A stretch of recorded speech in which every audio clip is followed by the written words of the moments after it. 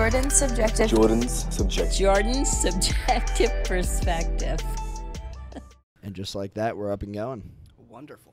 Oh, yes. Actually, there's a girl that we work with named Marvelous, which I think is hilarious. Oh, yeah, that 16-year-old buster we just hired. Oh, she's 16? You didn't know that? No. Me either at first. Okay. I'm glad. I'm really happy you just said that. Somebody had to tell me, and they're like, oh, yeah, I said something to her, and I shouldn't have said that. After I found out she was 16. Wow. And Okay. like, oh, yeah, good to know. She was definitely like, you know, whenever you can kind of tell the girl's flirting with you first. Yeah. She was kind of giving those signals, and I was like, eh. And then now that I know she's 16, it's like, yeah. Yeah, no. It's like the power up button versus the power down button. Yeah, just turn it down to 1 or 0, actually. Yeah, let's go down back to 0. Right. That's 2 years under 18. Yeah. I mean, if you can wait 2 years. Who knows? Who knows? Right? She probably won't be there then. She won't be around. It's only 24 months. That's an easier way to look at it. I always want to give people my age in months from now on. Like, oh, yeah, I'm 364 months old. They're just like, oh, okay. Yeah, you're, sure, you're old enough. You just get like a day count every single day. You wake up. It's right. like, I'm 5,280 days old. Right. I guess people with OCD might want to keep track of their age by day or minute or hour. I mean, just take some math. You can figure it out. Exactly. That's all it takes. Well, you want to start off with the story about this shirt? Yes. Or what would you call this? What would you call this thing? It's like a sequin blazer. Sequin blazer. It's pretty. I'd go with that. Sick. Yeah. Wait, what does sequin mean? It's the little like shiny things you can flip up and down. Okay. With your hand, yeah. Yeah, those are fun to, you can put them up. I got a pillow with that on it. Maybe one thing indicates something about what's going on in my head right now. Right. Yeah. I mean, like one side's all messed up, one side looks good. So maybe like, it's projecting your psyche onto yourself. Possibly. You never know. The balance between order and chaos in this world. It's like the yin and yang symbol. Yeah. The ones and the zeros, the binary of life. Exactly. Duality. Just duality in general. That's what I'm trying to represent. You're doing a great job. Thank you. Thank you. I'm proud of you. Thank you. You're One welcome. side reflects, the other soaks in light. Yeah, that absorbs. Absorbs. Yeah, that's the word I was looking for. Yeah. Yes. All right, so the way I got this jacket, or sequin blazer. Oh, wow. Okay, so rewind back about a year and roughly 5 months ago. So it's like March of 2018. My roommates, there are 4 of us at the time. 3 of us decide to re-sign on a lease for the following year. So we have 4 people. 1 of them's leaving. We need to fill this one spot because we got a good thing going between the 3 of us, and we wanted to keep that going into the following year. Yeah. Didn't have to move your shit out. That's ideal situation. So this one dude moves out. We get a verbal commitment from somebody, and then 2 months later comes. Again, he gave us a verbal commitment for like 2 months. He backs out the day of. And then we tell the landlord, and they're like, well, you have like a week to figure this out. Shit. And we're like, oh, shit, we don't want to lose this house. And we're like all freaking out. We're texting every single person in our contacts. It's like, oh, maybe this person, maybe this person. Between the 3 of us, we all come up with 2 people. So 2 candidates to fill this spot. And we talked them over. I knew who both of them were, but they were pretty much like blank slates, like tabula rasa or whatever it's called. Like blank slate to me. I didn't really know much about him, so I didn't have much of an opinion. One of my roommates was very outspoken about this one individual. He's like, man, he's a really cool guy. He's awesome. He would be a great addition. So we end up going with him. He lives at our place by himself over the summer with the 3 of us like gone back home living with our parents. Okay. So we're all living back in our hometowns, and this individual is living in our house. He has 1 dog and then buys another whenever he moves in. We're not allowed to have dogs on the lease, like technically, and we're already having like. Did you tell him that before he moved in? The landlord or the guy that moved in, he can't have dogs. He said that one of our roommates said he could, but my understanding was he knew he wasn't able to, and we were all just like kind of looking the other way on it, just like hoping for the best almost. Right. So. So he claims that one of our roommates told him, like, hey, man, you can't have this, but, like, it's fine. Like, like we'll let it slide or something like that. Yeah, as long as the landlord doesn't know, you're fine. Absolutely. Like, that's kind of what we were all kind of going with. And there's some miscommunication there. I can't necessarily fully remember what it was, like, at the time. But anyway, this guy lives at our house. The house we lived at for, like, that full year beforehand. And his dogs piss and shit all over our rooms. I return for the fall, so, like, that August.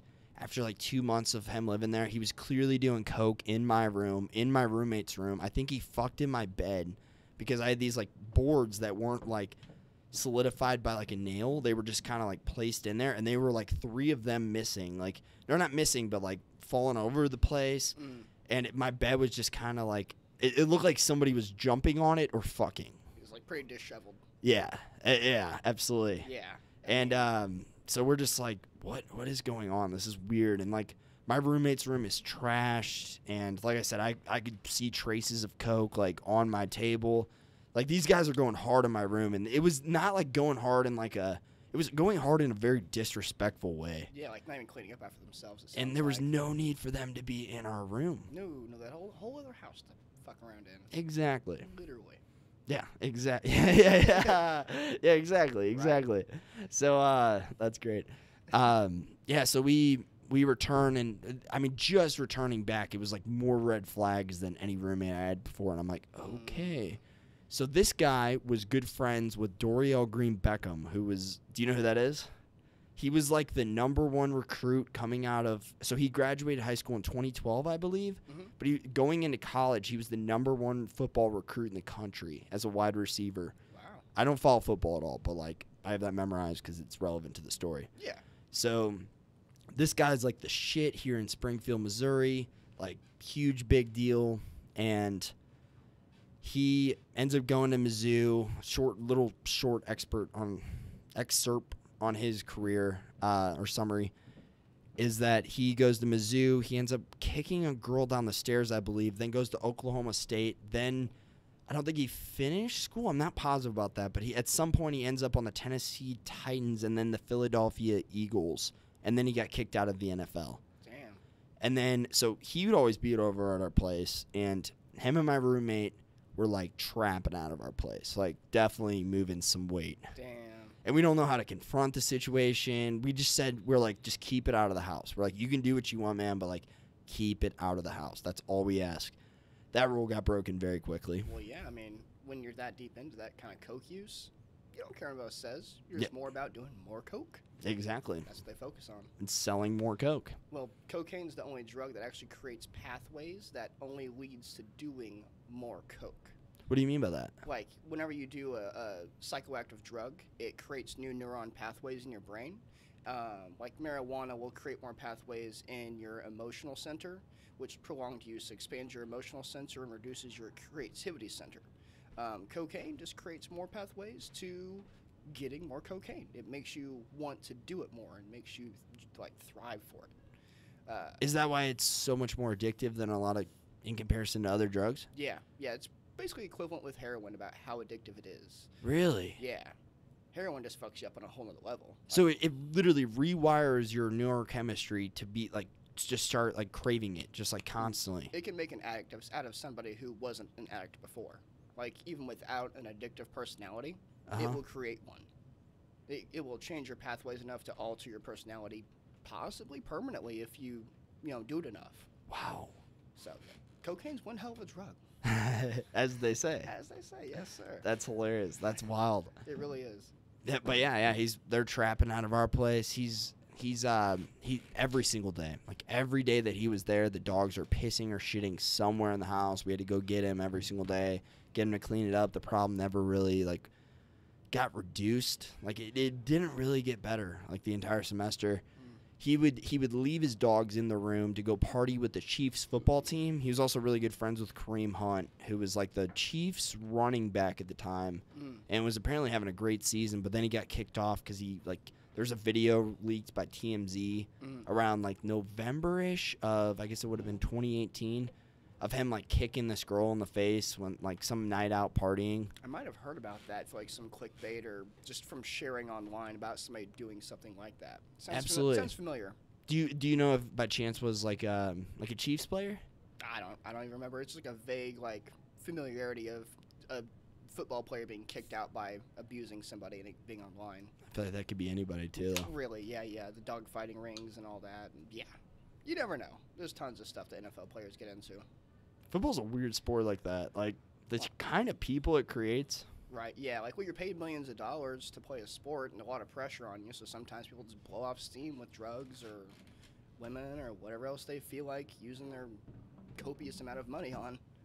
In aggression. Yeah, that too. Because, I mean, you're encouraged to be aggressive as an NFL player. You're supposed to be out there and, like, just plow over these other people and play for your team.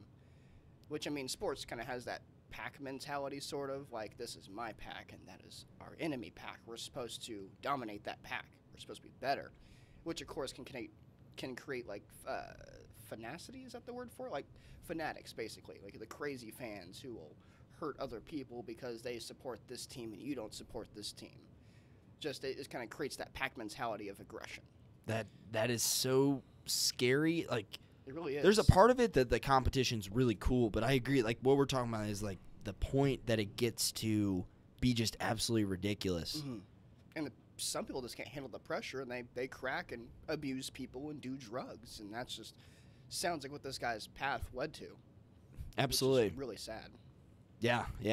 He went from NFL down to, like, trapping out of Springfield, Missouri. Like, big drug dealer of Springfield, Missouri, like, sad.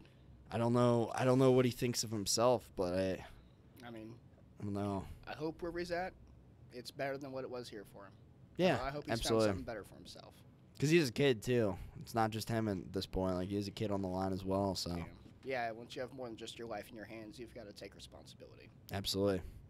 Man. Not be dealing on that level, but yeah. Anyway, he would leave his dogs like trapped in this room for like, what was it? I mean, up to, I'd say 2 to 5 days at a time, but every single weekend he would leave them just locked up in his room. What about food and water? He would have a guy come by, but he was unreliable. Like, he came, so there were some weekends he never came by. There was like a 4-day weekend he came by once. Like, damn. That's animal abuse, man. Like, no, there was this girl that came over and she's like, I'm calling animal abuse. This is a problem. Good. And we just got used to it, and we saw it as a problem, but we never thought about animal abuse. Like, at least I didn't. Yeah. I don't know if that was naive of me or what, but it probably just didn't directly affect you, so it wasn't in your sphere of awareness. Like, you knew it was happening, but it didn't hurt you. I would say, that's a really good hypothesis. Yeah. Yeah, and plus being in college and everything, you already have a lot of pressure and not a lot of time to yourself, so that's how it goes. Absolutely. Yeah. Focus on your own shit too, and we kind of did shit for him. Like, I get him food, but I didn't really take him out, and they would piss and shit all over his room every single weekend, and then that's sad. Yeah. Yeah, I got 3 dogs and a cat. Technically, we haven't paid our pet deposit for the house. Mm-hmm. I mean, I moved in with my girlfriend and her mom, and they've been there for almost 14 years now, and they've had those dogs since 2008. So. And it never been caught. No. We've had like tech guys come by, or maintenance guys come by to fix toilet and doors and stuff, and they never say anything, so it's not their job to care about that. Right. As far as I know, the landlords have never stopped by. Wow. So we've never paid the pet deposit. We're good. Probably never will. No. Ideally, at least. Hopefully not. Fingers crossed. See, the sequin jacket. Still need to know how you got that. Okay, so transition over, like, pretty much fast forward. We finished that semester. All those problems that were occurring. We go back home to. We're all back in our hometowns. He's still down in Springfield, and I guess things got a little bit like heavier or something like that at some point in time. I guess he was moving like more weight than he even was during the semester. But at the very end of the semester, there was construction going on right outside our house, and that kind of segues into what I'm going to say. But I didn't think too much of the construction. Why would you? Right. But my roommate was like, or somebody said to me, they're like, "What the fuck did they really fix?" And so fast forward Happy to. birthday. Whoa. Hello. So sorry to interrupt. Real quick, Hi. Lucy just wanted to say hi to David. Hi. That's it. How do you do? Apologize. Very rude. Not rude. How you doing, Lucy? I'm me a hug. You too. This is Lucy.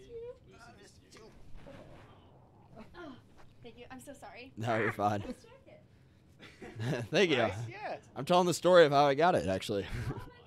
Is it a good one? I'd say so. It's a sad Is story. it your jacket or did you just find it? Well, I'm getting to that part. It's a sad story so far. Spoiler. Spoiler alert. He gets the jacket. Cool. See you guys. Hey, Sam. Have a good night. Have a good night. All right, so fast forward to, I think it was like December 12th, something like that. His girlfriend, because we weren't able to communicate with him directly, he would kind of just ghost us. And so his girlfriend's texting us, why are the dishes not done? You guys are slobs. You guys are, and we're like, what? We haven't been there like 2 weeks. Like, why is this our problem? Right? And so she's trying to like blame all these problems on us. And long story short, they're really like, he was the cause of the dishes, but wouldn't accept responsibility. So I'm seeing a pattern here with this guy. yeah, a lot of lack of responsibility, like a ton. But yeah. So fast forward, or later that night, I'm in this group chat and she's bitching at us. Why are the dishes not done? Why is this not done? Why is this so dirty? You guys are disgusting, blaming all of his problems on us. And I'm like, yo, this is ridiculous. And I was doing jiu-jitsu and boxing classes at the time, so I'm like, yo, I'm going to boxing class. Like, see you later, pretty much. I get out of that class, and I think I got a shower in, and then like 20 minutes later, calls just start pouring in from this person, from this person, from this person, from this person. And all these people don't know me. Like, I know them all from down here, but I know them all from like different social ties, I guess you'd say. Mhm. So I'm like confused, and I call one of them back, and they're like, Jordan, why are there people standing outside your house with AK-47s? I'm like, what do you mean?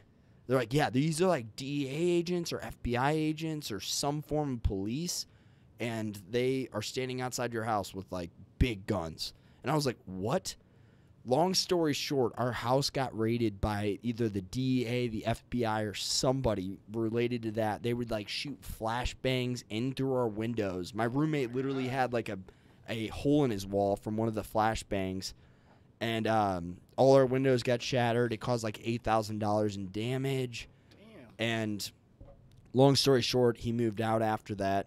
And he was arrested for like a day, and then he got out. And I think he may or may not have charges pressed on him now. I don't know, but him and Doriel Green Beckham, they both were like doing their thing in our house and got a lot of trouble. And then we were on TMZ for it because Doriel Green Beckham was involved in it, who's an ex-NFL player. So our house was on TMZ for like a drug raid. That's And we're like, cool but sad. what? Yeah, it's a crazy story, but like it sucked to live through. Right? So how did the jacket come into play here? Okay, so the jacket comes into play because he left all of his shit in the room for the entire semester. And probably like after like 2-3 months, we're just like getting like at that point we're like, fuck this guy, like he sucks. Yeah, he's not coming And, back. yeah, and he's not coming back too. So he left all his shit in there. So I'm like looking. I'm like, you know what? I'm in there one day for whatever reason. I don't remember what it was, but I went in his room because it was kind of the untouched part of our house, as you probably could imagine. Yeah. And so I went in there and I see this jacket, and I'm like, you know what? I'm gonna take that jacket, and that'll always be a story of Keenan. Right? That's like your link to that time in your life. Exactly. Yeah. It's pretty sick. It's it's how'd you describe it again? It's a sequin blazer. A sequin blazer. It's very nice. Shiny sequin blazer. I'm almost jealous. Just not as to how I got it. No, I did not want to experience that to acquire that jacket. Just buy it. Yeah, right. Right? Maybe find this at a thrift store or something. Yeah, $6. Boom. Looking Exactly. like a pimp. A disco ball pimp. Exactly. Boom. Disco ball pimp. That's I mean, like the perfect jacket to go like roller skating in, like at the roller rink. Get some pants that match. You'd be set. or some checkered pants. Yeah. I could see that black going and well. white checker pants. Some white and black shoes, old dress shoes. This kind of has an 80s appeal to it. It kind of does, yeah. Like all the light shining off of it. You'd be a living disco ball. Oh, I love it. I love it. It's great. You I got love vision. it. You got I the love vision for this jacket. it. And you have the look for the jacket. Oh, wow. It means the world. Well, I wanted to talk to you about, I've had this explained to me by you even, and I've had this explained to me like multiple times. just in general, but I still don't understand what it is exactly. But what is metaphysics? Metaphysics. That is like it's basically governing laws of the spiritual aspects of the universe in a way. Quantum mechanics and metaphysics are slowly coming together as one single field. Really? Yeah, because quantum mechanics have shown that human consciousness can affect reality directly just by observing it. The double slit experiment, I'll explain just in case viewers haven't seen but don't know what it is.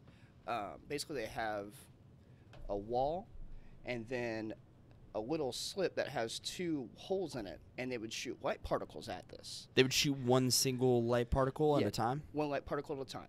And if they were just looking at the wall, it would have lines all the way across it, and it would act as a wave. It would cross through both the holes at the same time and go through it. So and it was five lines? Is that right? I think it's like 5 or 7. I'm pretty sure it was an odd number. And, yeah, it would act as a wave, and it would go across the entire back wall. And it's basically like probability. It didn't have a definite area of where it was supposed to go. But when they decided to try to view the two slits directly, it would only create 2 lines on the back wall, meaning that observing the event would change the outcome. So they repeated this back and forth. Wait, what was the difference between observing and not observing? If they weren't observing the 2 slits, it would act as a wave, and there would be multiple lines in the back wall. It would disperse outwards and have multiple probabilities. But if they were observing, it would only be one or the other slit, and it would create just 2 lines on the wall. So observing the light particle would change its behavior, not by interfering with it, but just by looking at it. So that consistently, yes. That infers that human consciousness directly affects our physical world just by simple observation. If you think about it, an atom is 99.9% empty space. Like if the nucleus of an atom was puffed up to the size of a speck of dust, the electrons flying around would be miles and miles and miles away. There would be so much empty space in an atom. And those links between the atoms are simply electromagnetic. So there's also space in between that. It's action at a distance. So it's mostly empty space, all of this. Mm-hmm. It's just like it's a manifestation of energy. We're seeing what the atoms together are creating, the energy field it's creating. Back to describing metaphysics and quantum mechanics kind of at the same time. Metaphysics being the larger scale of quantum mechanics. There's multiple laws of metaphysics, or the law of one, or the law of infinite, or the law of abundance and prosperity. But the biggest one that's known is called the law of attraction. There was a pretty popular documentary made about this called The Secret, which it had a whole book and a documentary on Netflix. It gained a lot of traction. Even with like corporate companies, they would kind of pass down seminars, be like, oh, if you guys practice guided meditations, or you do visualizations before going to sleep or when you wake up, you'll begin to attract these things you desire. One of the the big sensational stories was this guy had, I think it was like $100,000, just the word $100,000 taped to his ceiling, and he would see it every single morning when he woke up and before he went to bed, and he would think on it and meditate on it. And I think after so long, he got some random bonus at work that was unrelated, and he just got $100,000. Literally $100K. So yeah, but the concept is that by thinking it, you start to take action to make these things happen, and it attracts things. So it's as if your mind has a magnetic sort of interaction with the universe. When you have a thought, or you say something, or you have an emotion, it sort of sends out this magnetic signal, and it can attract things. Like people who always talk about being sick or complain about being sick tend to be sick more often. Those who I would talk agree about with that. success, yeah, those talk about success. Like even at work, people complain about the bad tips to their tables constantly. Keep getting bad tips. Which I wanted to compliment you, by the way. This is like kind of off to the side, but I wanted to compliment you because my complaints, this is paradox, Right. but my complaints with the serving industry is how complaintive it is. Right. Like it's kind of toxic on some days, of just like how constant people are, just the amount of entitlement and the amount of complaining. It's like, I don't know. It's You want everything, but you don't want to do anything for it. That's what the service industry kind of thrives on. But if it's busy, we complain.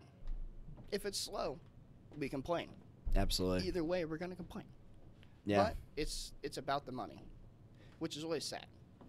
Because, I mean, we're just there to make enough money to pay our bills and get by and come back and do it again. Yeah.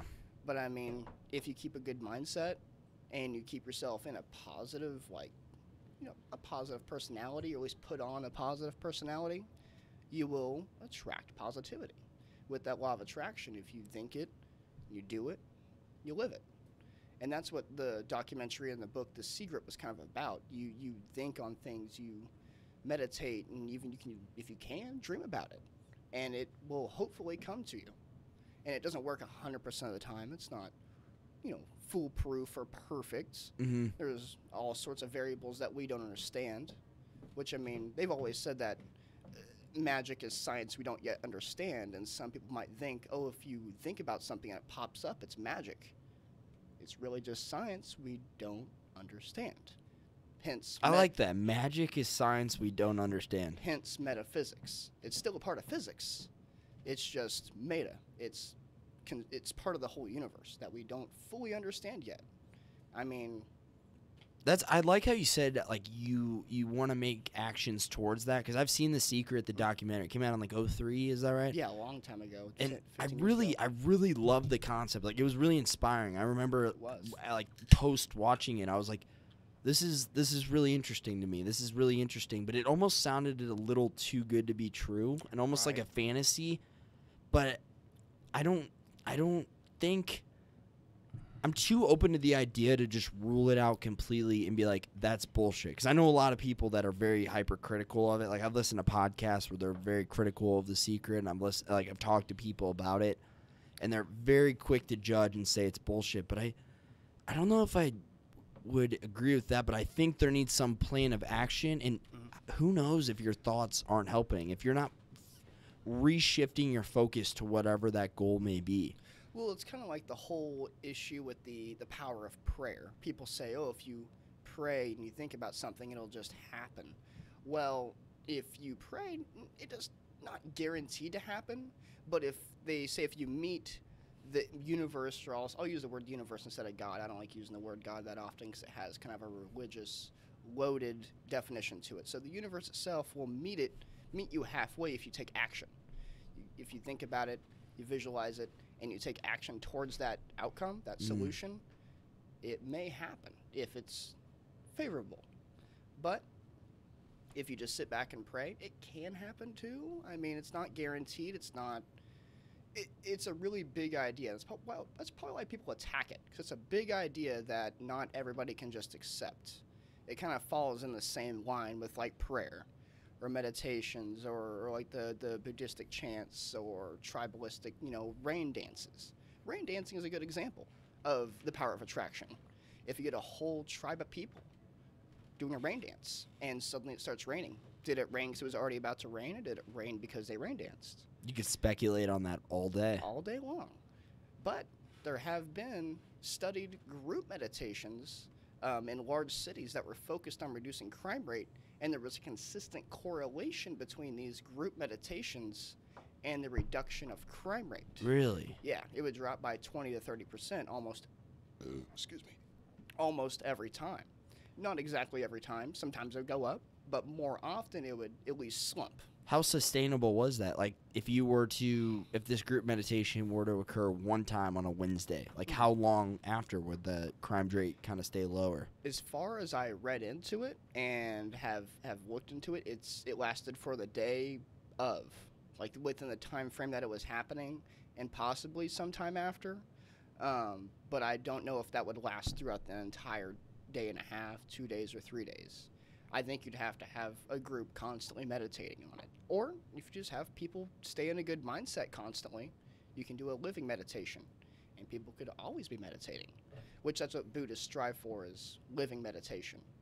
It's continuing to be in a meditative state as they live. Almost implying like a higher elevated sense of consciousness Yeah, while you're just going throughout your daily routine. What you might call enlightenment or ascension. Nirvana. Something of that sort. They strive for peace. When people think of meditation, they think of not thinking of anything, just having a totally blank mind. But that's not true. Meditation is thinking of nothing in particular. You'll have thoughts run through your mind no matter what. It's just not about, you can't cling on to those thoughts. You can't just hang on to that thought and let it roll into other thoughts and continue that line of the thoughts you're having. It's about just letting it go and letting other thoughts flow in and out, which Bruce Lee talked about this as well. You have to let yourself be like water. Let the energy flow through you. You can't just stop it and try to hold on to that river. You have to let it flow. And that's what meditation is letting your thoughts flow. So a lot of it almost goes back to like attachment. Yes. Like I don't want to throw any I don't want to clutter that word of attachment, but like almost the Buddhist interpretation of attachment. Mm-hmm. But like almost like mentally, like cognitively, like your thoughts going in and out of your consciousness, Mm-hmm. and holding on to those ideas, those concepts. How does that tie in? Well, you have to try to you can't force thoughts. You can't force positive thoughts, but you have to look at maybe where those thoughts are coming from. Get more aware. Yeah, aware of your thoughts. You have to be aware of where they're coming from and what caused them, either your previous experience or just that day's experience. If you're meditating and you start thinking, oh man, this sucks, or oh, I hate this person, or I want this to happen, you might try to think back, well, why do I want this to happen? Why do I hate that person? Why do I this or why do I that? You have to become aware of why you're trying to think that, what intention you have when you think that, and where that possible train of thought can lead if you follow through with action. You want to follow through with the positive things. Let go of the negative. Don't hold on to the positive, but try to follow through with it in your waking life. Meditation's about not becoming one with yourself, but more of discovering yourself, discovering your thoughts, and discovering where they come from and what you may want to do with them. Which dreams are important too. They can also tie into that. When you meditate before you go to sleep, you tend to dream more often. Really? Yeah. Or do you just recall it more? Perhaps. Maybe it's both at the same time. Because when you're meditating, you're lowering your brain waves into where your subconscious can more easily communicate to your conscious self. And there, in between the conscious and subconscious is like your sub-self, your animal sub-self. It kind of filters out what it doesn't want to reach your conscious self, so only a handful of thoughts from the subconscious reach the conscious. So as you meditate and get deeper into meditation, you kind of thin out that filter, and you become closer with your subconscious. And you can find more of why you think that way, or more of what you really want. Because you can have all these crazy thoughts all day long, and you hold on to one or another, and you won't ever actually find what you're trying to do with these thoughts. So there's always an intention behind every thought. It's more about just being a better version of yourself. More self-aware. Yeah, definitely more self-aware. Almost like more self-aware and more intentional. Yes. It's almost, if you want to think about it this way, it's almost like becoming more human in like a really bizarre way. Because, I mean, what separates us from animals? Self-awareness. Mm-hmm. I mean... Thumbs? Thumbs, yeah. That was funny. I was holding up one thumb already. There you go. Yeah, already halfway there. But, I mean, obviously the neocortex as a whole, prefrontal cortex, like, these are going to be the things, but what does that really possess? Like conceptual thought, being like analytical reasoning, being able to think of hypothetical, I guess, not realities, but hypothetical scenarios playing out before we actually decide to take action in towards those, because we're able to kind of like almost build mental avatars into into something before we decide to dive into it ourselves, and sometimes you're able to reason that approach to something out before you actually give it a try yourself. Yeah, you kind of create your own little plan and try to take all the variables that you can into account into getting the solution you want, which again goes back to the law of attraction. You're trying to attract that solution, and you're trying to plan out your actions. And it, of course, begins with the thought, the intention to create that solution through action. Meditation is about finding that. You can use creative visualization with meditation to achieve those solutions. And the better you get at meditation, the better you'll get at attracting things. Sorry, I cut you off. I would say it's all tied together. Interesting. So let me riddle you this. So if the law of attraction in theory is going to, if the law of attraction in theory is going to some way interact with God, the universe, whatever you want to say, and then manifest whatever you desire, what if without your own awareness to something, what you desire and what you're striving for and what you're trying to attract isn't necessarily good for you, but you're unaware of that? So then, as the Dalai Lama once said, like, sometimes not getting what you want is the greatest or most beautiful stroke of luck, or something along those lines. So do you think that sometimes people are quick to rule the law of attraction as bullshit because they do all the proper like techniques, and they try to like pursue all the methods, and then they fall short? But maybe that's just a way of saying the universe knows something you don't, and maybe you don't want what you want. Some people will go into that, like if they're going to try out the law of attraction, like, oh, I want to get this car or this amount of money, and sometimes they'll go into it with a selfish reason. And if you go into it with a selfish reason, you won't always get what you want. There's no real.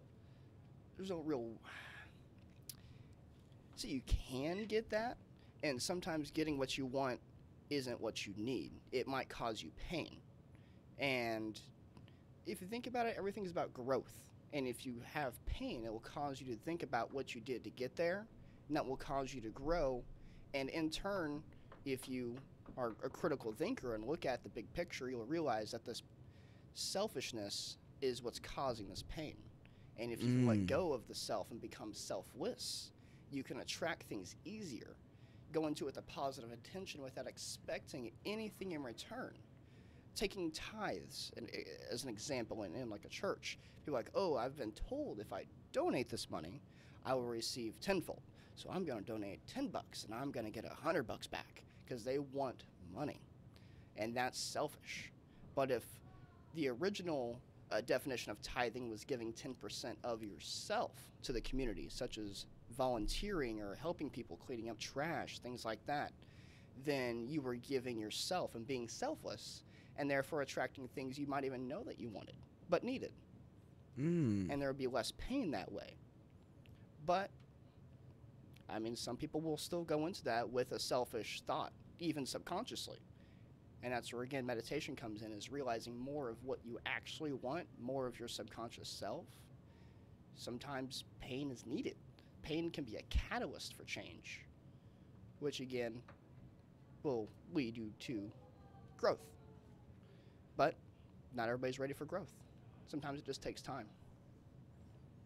I like that. Yeah. I've heard a quote along those lines of the answer to the pain is within the pain, and that kind of alludes to I like that. dive deeper into the pain. That came from somebody who had their I think it was their wife's ex-boyfriend came back to their place and then tried to murder him, and he almost bled to death, and it was wild. Like, he had like a shirt on top of this desk, and he like pulled it down, and then there was sugar, like a bag of sugar on top of that, and it soaked his wounds, and like apparently sugar's super absorbent. Like, it literally saved his life. Wow. And then I think his wife got murdered, but he claims that the answer to pain is within the pain. Man, yeah, I actually like that quote a lot. Because, I mean, if you just have nothing but light everything's perfect, there's no way to grow because you don't have anywhere to move forward to. So you have to have pain or darkness in order to move forward towards what others would call light or positivity. It pushes you. It creates change. It's an interaction, like a chemical interaction. It needs something to begin what the final product will become. A catalyst. It forces you to think. It does. It's hard. I that's coming from somebody. It's coming from somebody who agrees with you, but simultaneously, like, it's hard to accept. Like, I struggle to accept it. I also hold a reservation for all my beliefs. I try to question everything. I mean, I don't always question everything I say or think or do.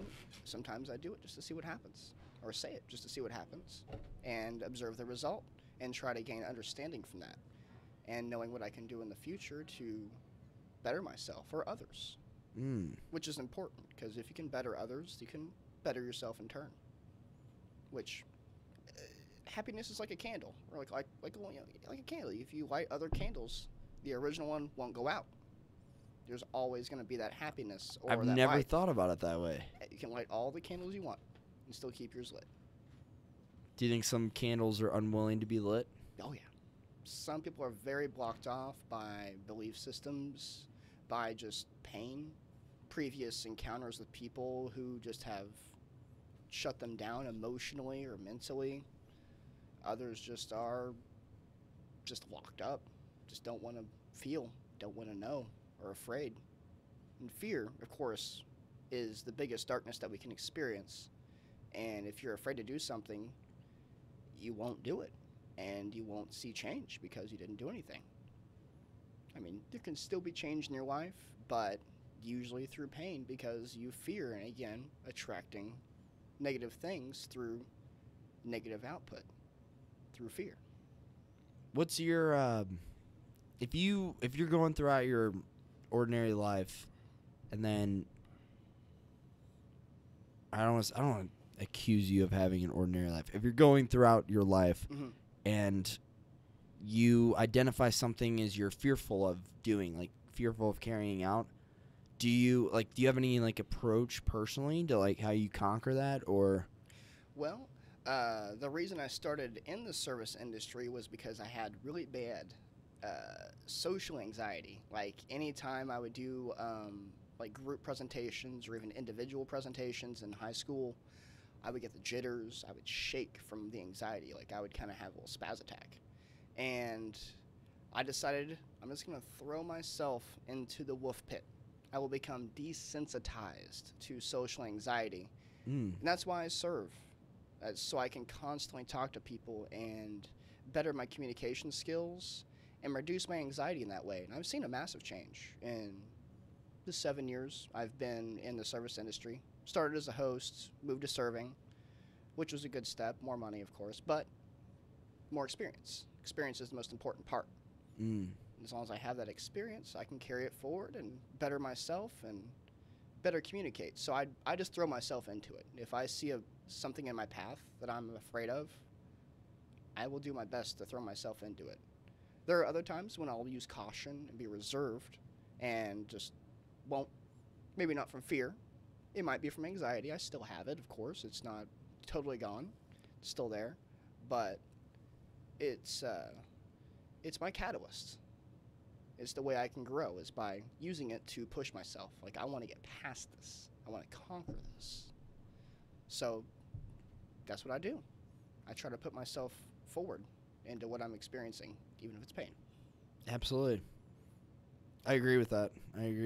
Just throwing Thank you. yourself. I like that approach a lot. Identifying what that fear is, and instead of letting it control you, you're like, let's conquer it. Right. You have to, like, just mount the fear. Just grab it. And, I mean, if you can't, learn from it, at least. If you fall into that fear, or if you don't take the chance, the opportunity that you saw, you're like, oh, maybe I won't do it right, or I'm just scared of this. Use that as a learning tool for your next experience in that sort of situation, if you can. I mean, not everybody's aware of that kind of self-inflection of being able to take their fear and use it as a tool. Others just let it consume them whole. It's kind of sad to see that too. Which, I mean, You see that a lot around here with drug addicts and alcoholics and people who are just violent. They don't know how to direct their rage or their negative emotions into something else creative, or at least some sort of output. I mean, like, you did boxing. I'm sure that helps you de-stress. Like, Yeah, after a long, it's hard day, it felt great, I'm sure. very counterintuitively so. Yeah. Very counterintuitively. It's one of the most relaxing things you can do during and, like, post. And if more people had access to that kind of thing, to that kind of outlet, they wouldn't be so violent or so addictive or anything of that nomenclature.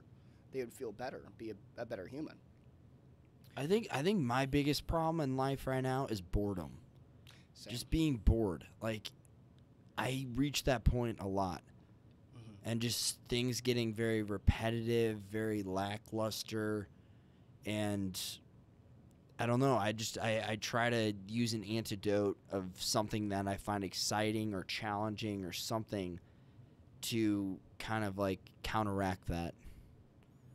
But I would say that's my biggest problem in life right now. Would you argue that fear is almost like related to boredom in some way?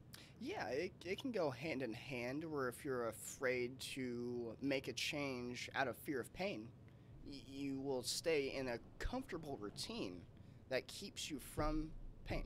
Your fear of pain lets you be bored. I mean, yeah, you're complacent and you might feel safe, but no new experience, no growth.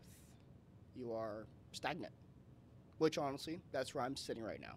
I have a cycle I'm kind of in, where I haven't really moved forward in a little while. I've kind of been spinning my wheels, so to say. Like, I feel like I'm trying to push forward, but there's not enough motivation there. I mean, a lot of people say they have depression and all that. I can say I have depression and anxiety and this and that, and it keeps me from getting out of the rut. But fear of pain, everybody has it. Fear of pain, fear of death. It's just about moving past that. And I've tried, throwing myself into things, and there's always pain there, with family or with career or anything of that sort. Do you think fear can be used like positively? Because I feel like if I have a fear of anything, it's complacency and boredom. Mm-hmm. It can Especially complacency. Like the idea of like, tonight I went to bed. Not any like. I mean, if in my opinion, if you are not going to bed better than you were the day before, and you can like honestly tell yourself that, then you're most likely not the same. You're probably a little bit worse. Right. Yeah, as you stay stagnant, you sort of fall back. Might regress if you had old habits or things like that you might fall into. That's what I feel from my personal experience. Whether that holds true to other people, possibly not. But I mean, you can see that in like an addict, a habitual addict. If they have nothing to do with their hands, nothing to put their time into, they'll just go back to their drug of choice or any drug that will make them feel like they're excited or living or make them feel good because they have nothing else to make them feel good. So they do the thing that they've known has made them feel good before, regardless of the outcome. They just have a short-sightedness on that, which... That's a great example. Which, there's always that argument, is addiction a choice or is it a disease? I think it's both. I've never thought about that. I think it starts out as a choice, although there are some that are predispositioned, possibly genetically, to addiction. Say if you have like a line of alcoholics in your bloodline or a line of meth users or heroin users, you might be somewhat predispositioned to that kind of drug use or alcohol use, which if you use it and you get hooked on it, that's more of a physical addiction. But if you're off of it and you're not addicted, but you still want to do it, that's the addiction, whether that's a choice or a disease. That's a really hard question to answer, honestly. Which other countries treat it as a disease. Mostly in Europe, like if you have multiple infractions on like drug charges and things like that, which a lot of European countries don't have drugs criminalized. A lot of them have decriminalized. But if you have mass amounts, or if you get in trouble because you're doing these drugs, they'll put you like before a psychiatrist and put you through rehab and all this and that, and they'll treat you as a patient and not a criminal. Because when you're criminalized, you feel like no matter what you do, you're going to end up back there because you are always going to be on paper. You're always going to have that lingering over you, and you can't get jobs, so you just turn back to drugs. That's what a lot of addicts in this area unfortunately do. They can't get out of that rut. That's interesting. Mm-hmm. So if it is a disease, if we were to like go down the train of thought that it's a disease, do you think that disease could be put towards positive things, or at least like societally approved things? Because I mean, if you look at some of the greatest athletes, like I think Michael Jordan's a really good example of this. Somebody who went crazy with poker after, or maybe even during his career. I'm not super sure on the specifics of that.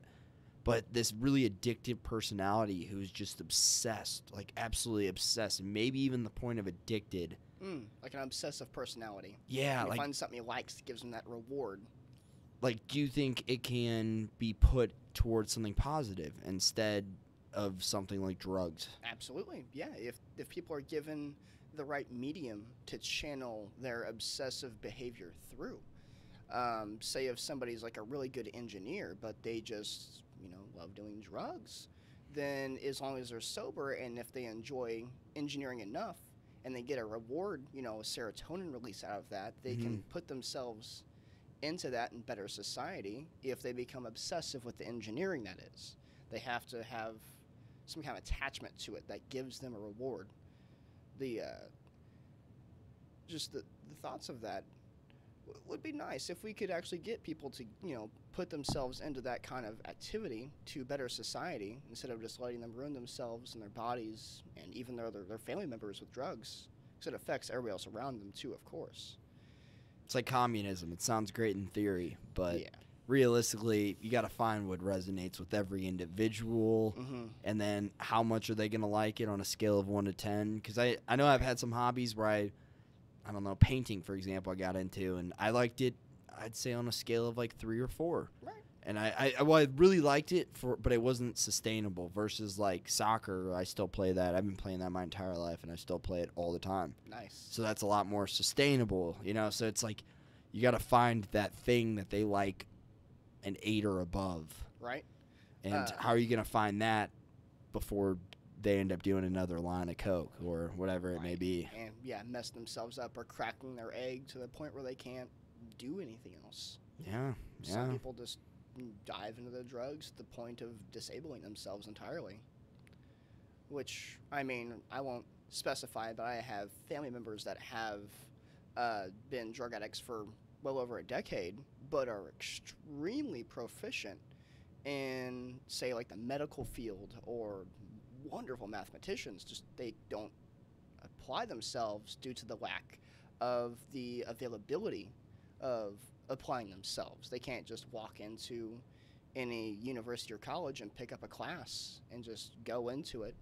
It's super complicated with getting all of the grants and everything, getting the funding, and of course waiting for school to come around in order to do that.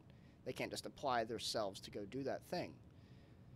Of course, EMT jobs are very strict. If you have charges on your record, they won't hire you at all. So if you've messed up just once with drugs, you could screw over your entire career just one time. That's all it takes. Which, I mean, of course, if we decriminalized all drugs, that would solve that, and we treated them like patients and help cure them, then we would have a much more productive society in terms of the addicts. Honestly, that argument's always resonated with me as well. It's about sovereignty of the individual. Agreed. And what they should do and what they can do with their own consciousness. Because you're the master of your own body. I mean, people can try to tell you what to do and try to force you to do things through certain situations, but ultimately you have the decision. You have control of your own life, which, if you lose control, that's it for you. I mean, if you, again, back and get into addiction, that's it. I mean, some people have the willpower to pull themselves out, but not everybody. It's got to be hard.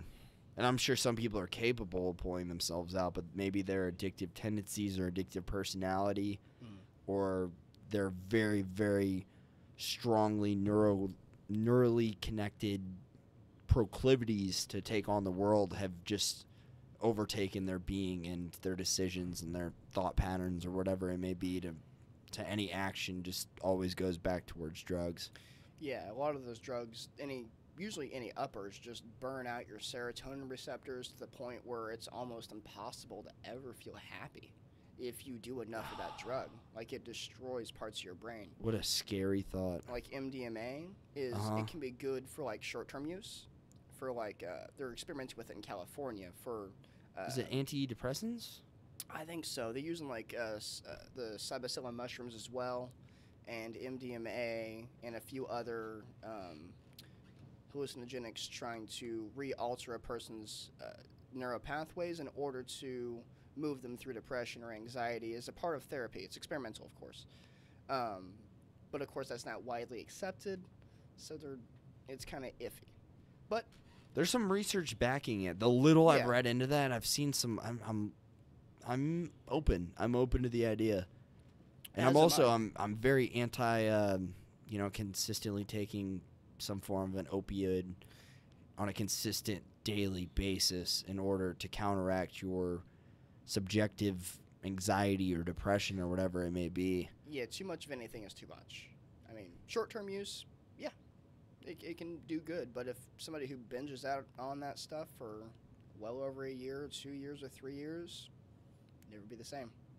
And who knows what that might lead into, and different cravings that they never had before that, and different problems. Right.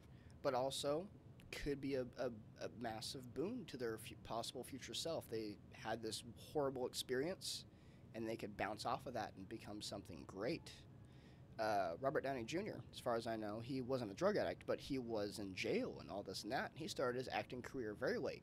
He bounced off of a criminal record to become one of the highest paid actors. I always heard he was a drug addict as well. I wasn't sure. I wasn't going to say he was because I wasn't totally sure. But if he was, That's what I've always heard. And this is also going off of, like, I don't think meme's the right word, but, like, pictures online of pretty much, like, if he can do it, then you can do it. yeah, the kinda. inspirational stuff. Absolutely. Yeah. Absolutely. So we'll just say, for hypothetically, he was a drug addict and he bounced off of that and became one of the highest grossing actors of all time. People can do all kinds of stuff from a horrible past. And it doesn't have to be, get out of here. It doesn't have to be whenever you're in your 20s or your 30s or your 40s. You can even do stuff in your 50s and 60s. You can become anything just as long as you put your mind to it. I mean, you can't become the moon by any means, but I mean, if you want to be a high-paid engineer or whatever, as long as you're able to get there, you can get there. It kind of goes back to, I don't know where I read this, but if another man is doing it, or woman, if another human being is doing it, then why the fuck can't you? Why not? Right? I mean, you can look at other people and take inspiration from them. Everybody has heroes. Everybody has somebody they look up to or want to be like. Every great person had it as an inspiration no matter what. They didn't start and just be like, oh, I just want to be the greatest of this thing, and just became it. They emulated somebody, emulating another person, whether it be the personality, their style. If you're talking about sports or architecture or something like that, you might emulate their techniques and combine it with your own, and you can become more than what they were. Inspiration is probably the most important thing with reaching your goals. You have to have something that pushes you, which, of course, negative catalyst causing you to want to get away from that, and then inspiration wanting to pull you towards your goal. Got a push and a pull. In order to get there, you have to want it. Wait, explain the push and the pull again. Like a negative catalyst, if you don't want to experience pain, that will push you away. The catalyst pushes you forward, and the inspiration is your goal, and it pulls you towards it. So you have to want your goal while also not wanting to experience the pain that you had before. Finding that balance. But yeah, you have to want to not be in pain, basically. Which means everybody is going to be in pain regardless. But reaching your goals is what pain can propel you to do. It'll lead you to your goals, which is a beautiful thing. I mean, it's even manifested in physical exercise, Mhm. Because the point of pain of, like, if you're going on a long run or something along those lines, and whenever your legs start to burn, that's when they're getting stronger. That's when they're getting better. That's when they're improving because you're challenging them. You're just experiencing the physical manifestation of that pain externalized in your own legs. Right? Yeah, you're pushing yourself past your limits. Once you get the lactic acid start building up and all that pain from the lack of oxygen, you keep going. The next time, you'll be able to go farther. Granted, your muscles have healed. Of course, you can't just do it right away as soon as you fall down and get right back up. You can't go farther. But, I mean, with the right diets and things like that, you can push your body to the limits. Run multiple marathons if you wanted to, but everybody has their own physical limitations. I feel like that's a little bit more straightforward, though. I think it's a really good, like, almost metaphor for, you know, like subjective pain or pain that you're going through in life, or, you know, just the human conditioning of suffering in itself. That one's a little trickier, at least to me it is. Well, I mean, the creative human spirit is only creative because it wants to show what it has felt. It's dynamic in that it experiences pain and pleasure, and that you combine these to make art. Music is mostly heartbreak and all this and that. You're seeing also this in the same album of the same artist. You're going to see things about like beauty and nirvana, and then you'll see things about depression and suicide, all from the same artist because they've experienced things like this. So using your pain and your pleasure or your highs and your lows, you're going to create art. I've never thought about just the creative element that way. The creative human spirit's in everybody. It's just about accessing it through your own pain and your own experience. If you have lack of experience, you'll have lack of expression. So you must experience things to express them. If you're a clean slate, you can't make art, or you can't make good art. Relatively speaking, it depends if you think it's good or not, or if somebody else thinks it's good or not. I mean, people sell art with just like cat prints on a big canvas and sell it for thousands of dollars. Just a cat walked across the canvas. It's not art. It's not pain or anything like that. But it's expression. Wow, that's really interesting. Expression of pain and pleasure. Sometimes both, sometimes one or the other. Just everybody has their own thing with it. What's his name? The artist made all the messed up faces. You know who I'm talking about? Van Gogh?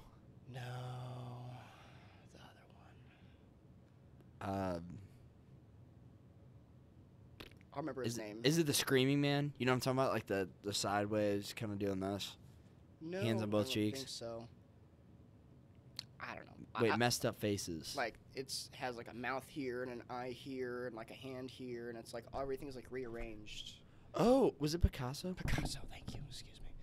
Picasso, yes, he showed like through his art that he basically expressed like schizophrenia and anxiety or like internal panic through his art. Like all of those, at least that's what I get from it. Art usually is interpretation.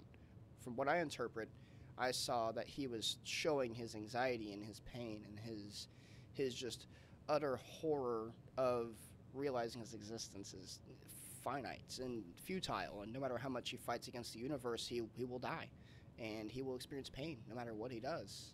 And that was just his outcry, was his art.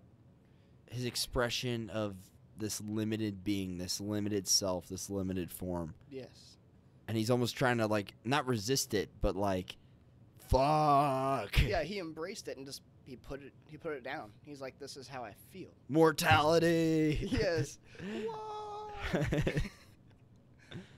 Wow, that's a is that your interpretation, or is that like from the piece I'm thinking of? Yeah. Wow, that's really interesting. That is really interesting. Of course, Van Gogh cut off his own ear to send to his girlfriend to prove that he loved her, which I heard it was a prostitute. I mean, if love is love, don't matter what they've done. You can have a horrible past and have a great future if he sent her his ear and they ended up getting married and having children and all this and that. That would have been a great future for him. He would have had love and positivity, but that's why I don't judge women on promiscuous behavior. Exactly. I Their love body, their that. choice. Yeah, exactly. What they want. And same with the guy. Absolutely. Do whatever you want. And as long as you can change yourself to have a better life with whoever you're choosing, then it doesn't matter what you did. It doesn't matter your body count or what you've done, or even if you have any STDs or anything. As long as you prepare properly for that, you're fine. I love that. I love that. Just acceptance of yourself and the other person. That's hard. That's hard. That is much easier said than done. It really is. Yeah, I probably shouldn't mention that. Never mind. I was going to say something about my significant other, but I should probably talk about that. No, I'm noticing that at this age specifically. Because how old are you exactly? 26. I would have guessed 27. So I don't know if that's a compliment or a diss. A year older. But no, so I'm coming up on 24. I'll be in 24 in like a month. Grandpa. I know, right? I'm getting old. I'm getting old. I'm going to get you a walker. With spinners and everything. That's what I'm noticing at like this age right now is like it's really more so a few years ago, but I just don't know if I believe in like young love. I think it's hard for people. I don't know if it's like a college thing or what it is, but I think it's almost like choice paralysis, like the paradox of choice of having so many people to choose from, whether it be online or through like university or through coworkers or just all the people you're constantly meeting. It's so hard for generally speaking, people my age to make that choice. So it goes back to acceptance. It's almost, I'm not like cynical of young love, but I do have, I don't know if it's a healthy dose. Ideally it's a healthy dose, but I have a dose of skepticism for sure. It's healthy to hold some reservations about that kind of thing. Because, I mean, if you just fully believe something at face value and you fall flat on trying to execute that belief, then obviously you're going to have a stigma against that. Like, oh yeah, young love is horrible, it's not real, this and that. But to have a small belief while also thinking, oh, it might not be real, that's healthy. Balance is healthy. Which, I was lucky enough to find love fairly young. I met my now girlfriend on Tinder. No way. Yeah, we were originally intending to just be a hookup. We messaged back and forth for a couple weeks, and we met at a Starbucks, a public place that's neutral, and we talked for like 6.5 hours on our first date. We just talked. Like, we were originally going to sit down, chit-chat, get comfortable. I'm like, oh yeah, let's go to my place and do our thing, and then we won't talk to each other anymore. The normal Tinder thing. Uh-huh. No.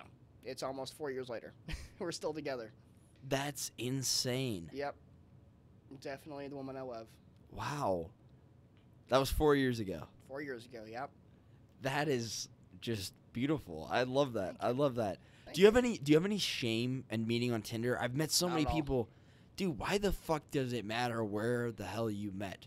To me, that doesn't make, like, who cares? It doesn't matter. It really doesn't. You meet someone in a bar, you meet someone on the side of the street, you meet somebody in prison and marry him. It doesn't matter. Wherever you find love is where you find love. It's where your heart's at. Absolutely. And that's what's most important, is accepting yourself and that person regardless. Because, she's been through some stuff. I've been through some stuff, but we accept and love each other regardless of that. So do you think a lot of love in itself, like your theory of love or application of love, do you think it all goes back to acceptance, or a big chunk of that? Acceptance, trust, and determination. Like, sometimes it's going to be hard. Not every day is flowers and sunshine in a relationship. You're going to have hard days. It's almost like acceptance goes back to the past. Mm-hmm. Trust goes almost... It's present and future. Yeah, present and future. And then, what was the other one you said?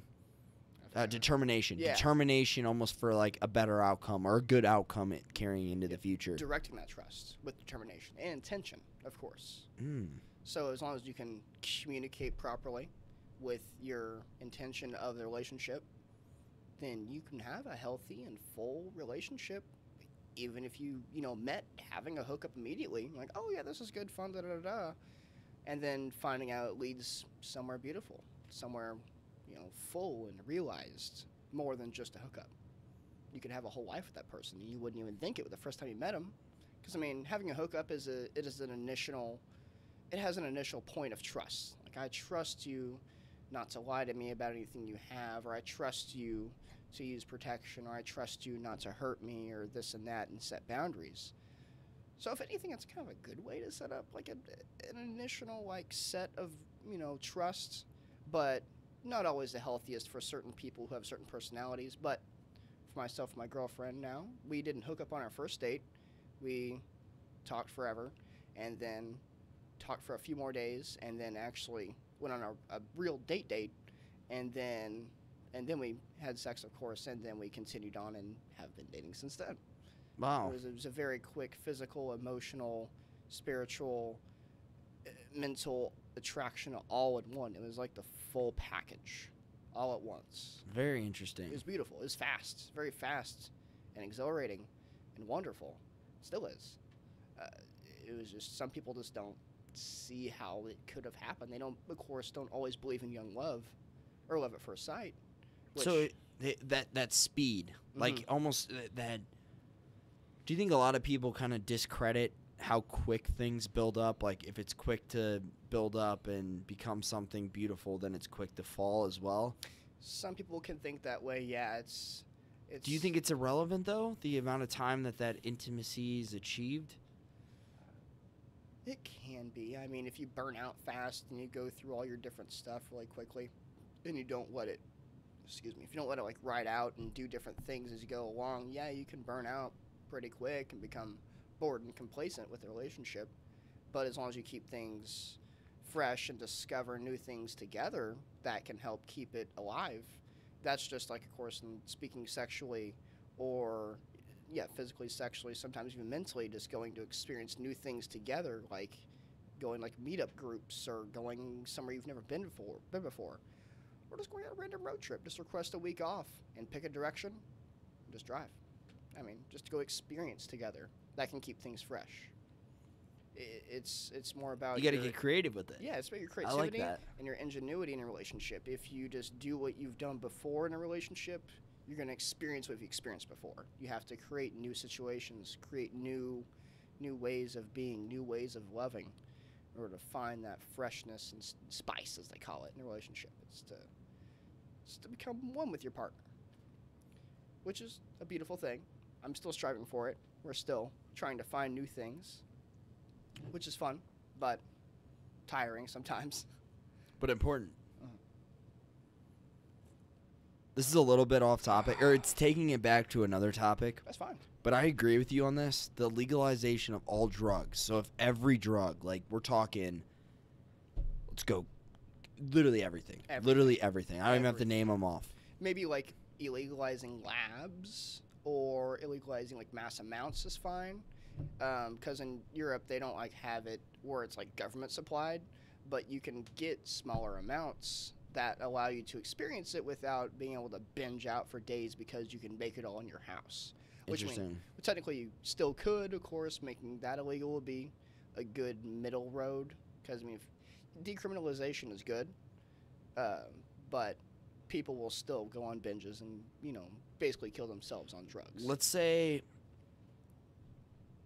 if it was sold like nicotine is today, like cigarettes are. Regulation. That's most important.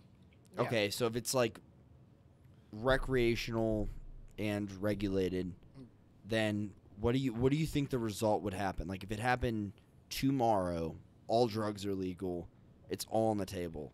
Because I think there'd be some negative backlash at first, but I think long term it really would be a positive solution. Yeah, because a lot of people will reach out to that world of drugs because it has a stigma of negativity of that's bad, you should never do this stuff ever. Rebellion. But some other people will have that curiosity. People want to experiment. People want to feel different forms of consciousness through those drugs. So to make them legal makes them accessible and safer, because if you can provide clean needles or maybe a safe area for people to do these things, and hey, you can do any drug you want, but you should do them in this place. That might be a better solution than letting them take as much as they want to their house and losing their job because they won't, go to sleep for days or eat or whatever because they've been binging. It's easier to have a controlled area for it, or maybe a controlled supply. That would be probably the best route for that, in my opinion. Yeah, in regulation. Yeah, my opinion, which I don't think I'm right. I just like to Hypothesize on it, kind of Yeah, speculate. Kind of take variables into consideration on what could happen if we just let everybody have everything they wanted, which would be wonderful. I mean, It's fun to do that with a lot of things. yeah, like you know? decriminalizing drugs, decriminalizing prostitution, anything like that would make everything safer because it Considering other, could be regulated. I mean, even maybe very comparable to like utopian economic systems, or Exactly. it's fun to pick those things apart because it's like I don't think I'm right, but I think this might be a better alternative, and I might be right. Or it's not even a me thing. Like I may be right. Like this idea might be better in comparison to this. This might be a superior way culturally to carry on the world or the rest of humanity. Yeah, and bouncing them off people is a better way to get a reflection off of it and maybe alter your own thinking process or your own thoughts or opinions. Have you heard of the Venus Project? Is that down in Florida? No. It was this older guy. He had this kind of world utopian view. What was his name? Was he like 101? I don't know. He was Dude, in- I've heard of this. I've heard of the Venus Project. I just you're gonna tell me, and I'm gonna. It's well, all gonna come back it's to me. men- Sorry for interrupting. Oh, you're fine. It's mentioned in one of the. There's a series of movies called Zeitgeist. Okay. And they're like kind of documentaries on religion, documents 9/11 and like some of the inconsistencies in the story with that. I've seen the one of religion and I think it's the same one actually, but 9/11 as well. Yeah, that there's the banking system one, but in one of the other ones, it talks about like how to solve the problems that those things have created, and the Venus Project is one of those hypotheses of solving the problem of our society.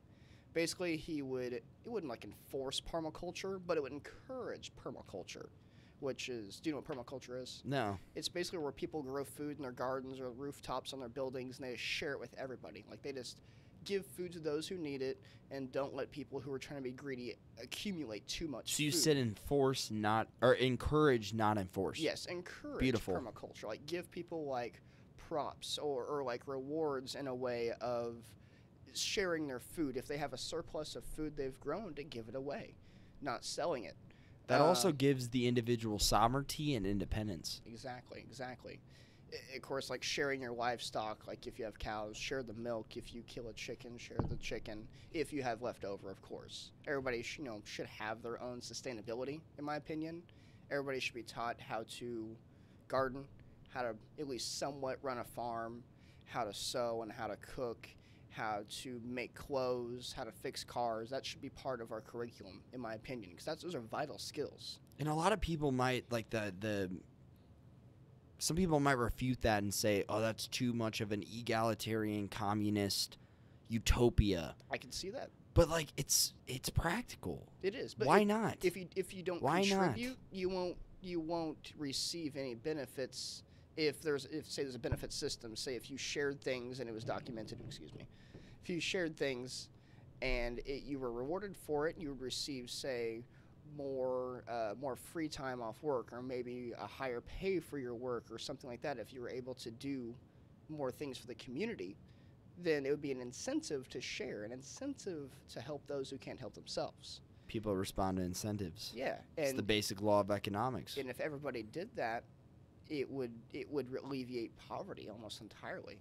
Now, of course, part of the Venus Project was to eliminate a monetary system entirely. He was going to replace it with a resource-based economy, where every person had their own, of course, the sovereignty, as you say, they had their own body to work with.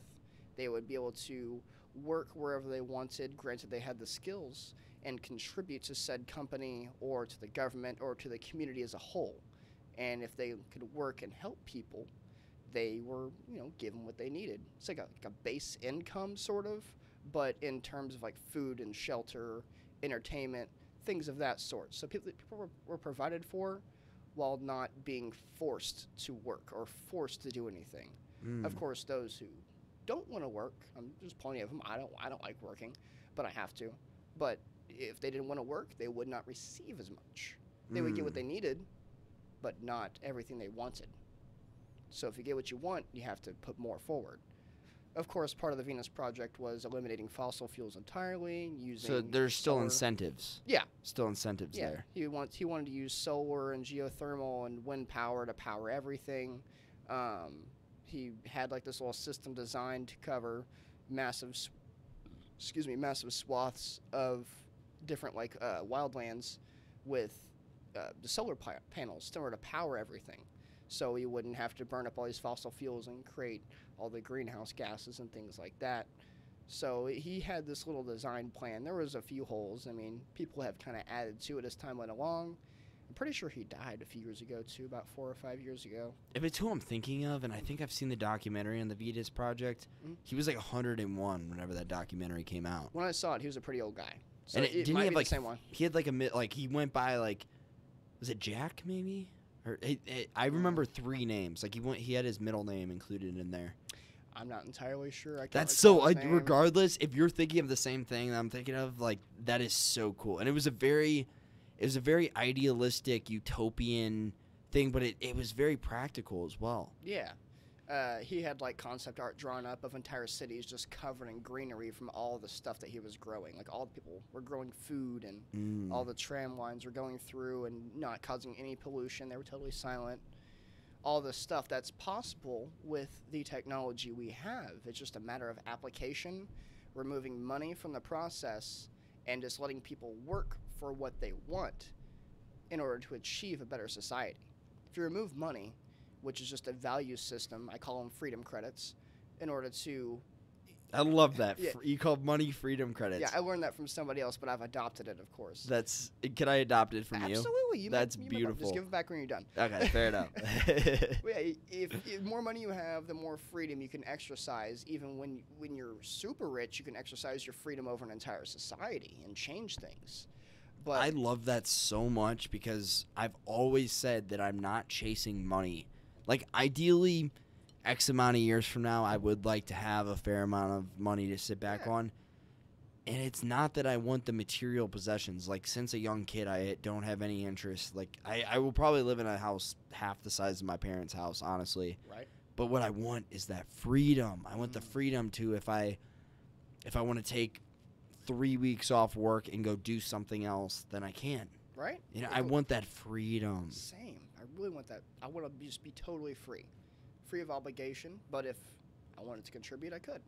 Be nice. Instead of like that obligation may be I want to go do this today, not I have to go to work today. Yeah. This is very idealistic and it sounds almost utopian, but It's very, very much a pipe dream.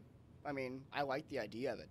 Just the practicality of the society we live in with just money-driven greed would be very hard. It'd be like just like picking a really deep tick. You'd have to really dig in and get a full force of people to really just pull out of what we were sucked into, which is addiction to money, an addiction to oil, an addiction to entertainment. Just the overproduction of things. I've always thought that. I'm like, the U.S. is one of the. I mean, are we the richest country in the world? No. Is that No. one of the most wealthy per individual country in the world? Yeah, like per average, we have some of the highest base income, but we also have some of the highest poverty, and some, like for first world countries speaking, highest poverty, and some of the highest lack of education, like illiteracy, in a lot of our states. But yeah, there's children dying every day from hunger in our country, while people are just throwing away over half their food every meal. So it's just a matter of hoarding that money and hoarding that access to good things that help you live and live lavishly even. I mean, I consider myself lower middle class. I mean, all it's going to take is like one bad thing to happen and I'll be, poverty stricken, which is horribly unfortunate, which a lot of people have already faced that.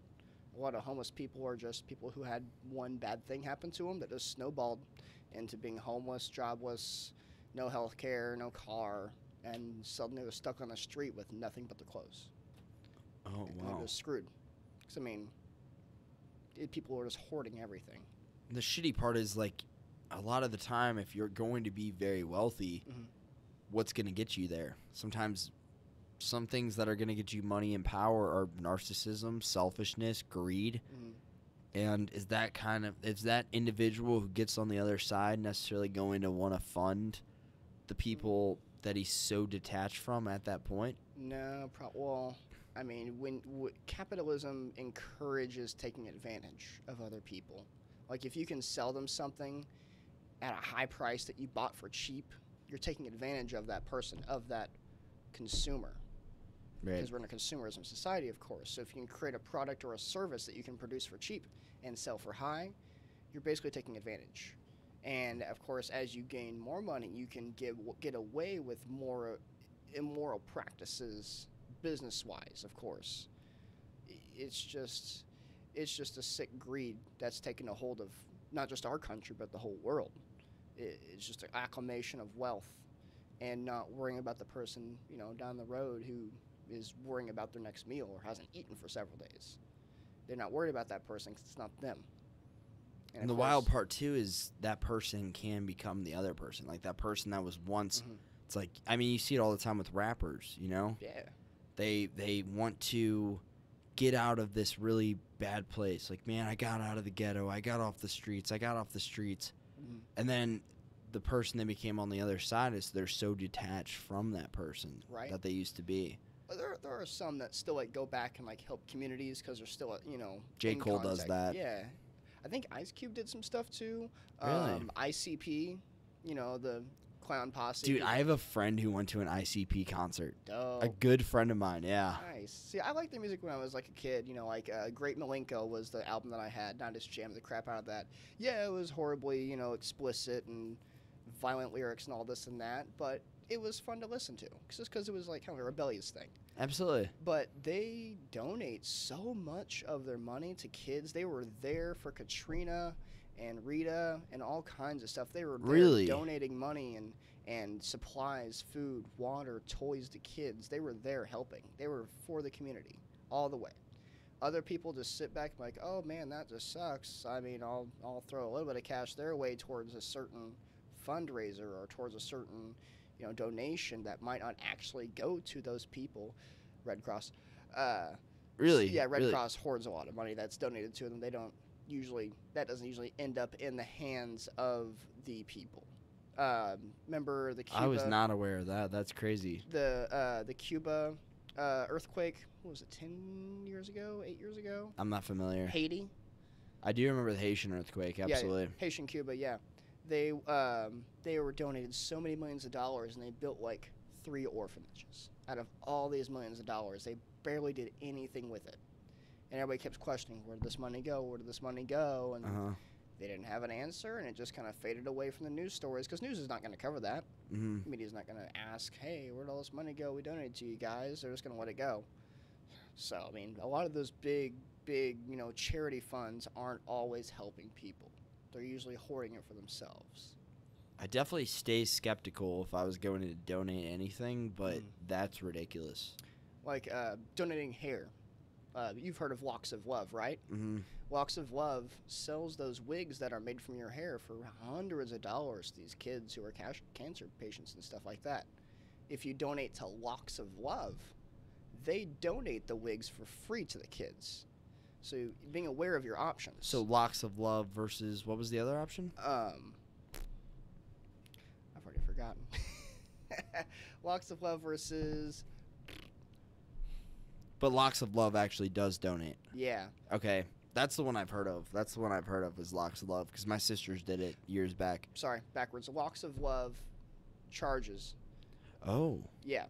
It's Wigs for Kids that donates. Interesting. Really? Yeah, Wigs for Kids. Wigs for Kids, that's right. And at least in my little perception of reality, Locks of Love is like the brand name. So why not go with what you're familiar with? It's that's what they go with. This is what my sisters went with, and that's the most familiar to me, so they must be doing a good thing. It passed somebody else's approval, therefore it's probably going to work out. Exactly. And Wigs for Kids isn't as well known because they don't have as much money because they aren't charging for these wigs. But they're doing more for the kids. I mean, that little perception of how it appeared to my sisters first is possibly because of a marketing ploy or something, you know, because Yeah. they had the resources. Which when I tell people that, they're like really surprised. Like, I didn't even know there was another option when I donated my hair. They didn't mention that. Of course they don't, because sometimes those places will get a little bit of bonus if they can donate so much hair. They've made it into a business. Everything is monetized. Oh, yeah. It's, dude. Money's the biggest Someti- problem. Money in politics, money in corporations, money in donations, money in welfare programs. You're totally right, though. It's Like, all problem. it really is. It's the, I don't know, it's beautiful in a lot of ways, but it does, it rewards selfishness. It really does. Capitalism, it produces so much poverty because there has to be a duality, the poor and the rich. There's some in between, of course, but it's going to produce both ends of the spectrum at the Do same you time. think that's intentional? Do you ever think of that from, like, an elitist point of view? Oh, yeah, because there's only 500 certain, like, corporate executives and government officials, high-end. There's only 500 of them that own over half of the entire country's wealth, which amasses to $500 trillion in offshore accounts and things like that. So the rest of the wealth is being dispersed between 299,995,500 people. Why do they need that? It's just greed, corporate greed. They've amassed so much. They've reached the very top of the pyramid, so to say, and they don't see the need to give to it because there's still so many people alive. Of course, they use the reason for overpopulation. If they just gave away so much of their money, people would be so well off. They'd reproduce so fast. We couldn't keep up with the food production. There would be not enough housing, no room. We'd have to destroy more forests to create more houses, to create more farmlands. They use these environmentalists, which I do advocate for the environment, but they use this to twist it in a way to hoard their money. So they use, like, the counter arguments of more people creates more strain on the environment. So I mean, it's a kind of a two-sided coin. I mean, you want to help the environment by not using as much trash or donating or recycling and things like that. But at the same time, if you want to reproduce, you're gonna add another person that's also going to consume those things. Even if they recycle, there's still some consumption there. Whether you're consuming gas to get around to your job, or if you're buying things at the store that still consume plastic, that plastic still has to be made. There's still a demand for that plastic to My be made. question is, if they have all this money, what are they putting it towards, you think? Hoarding it, just letting it sit. You think so? Yeah, I mean, if they were spending it, we would see a trickle down. But we don't. There's not enough trickle down. That's the whole thing with capitalism, is how it's supposed to work, was that they were supposed to make a lot of money, the CEOs and all this, and they were supposed to spend it on, like, public works projects.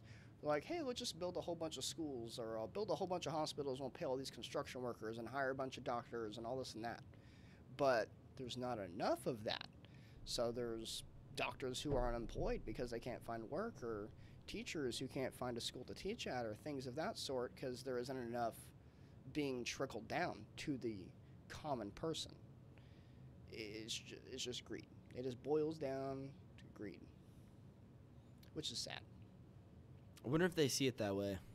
Or I'm curious what they're spending it on, because they clearly have Too much. That's ridiculous. I mean, you said 500 trillion divided by 500 people. I believe that's the number. So the average obviously would come out to $1 trillion per person. About. So which these is are too much technically the money. richest people in the world. Yeah. I mean Jeff Bezos. What is he even? And what's his name? Something Branson.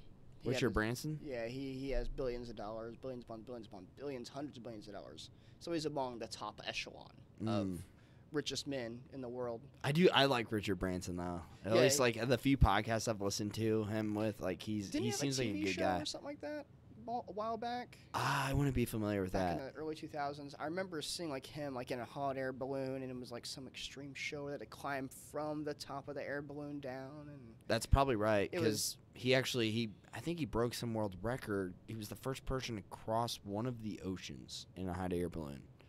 nice. It's pretty impressive actually. Which hot air balloons are slow as hell. Yeah, right. Yeah. Can we take a bathroom break? Is that Yeah, all right? absolutely. Sweet. Well, how long are we even going? Hour and 30 minutes. Do you just want to call this quits? I'm down for whatever, bro. Cool. I'm down with whatever too. Well, I'm gonna. I'm down to call us quits. As much as I'm enjoying the conversation, Mhm. because I got to piss as well, and then I usually go about an hour to 2 hours. So So this is probably a good spot. absolutely. Is it right around the corner? No, I'll walk you up there. All right. Thanks for coming on.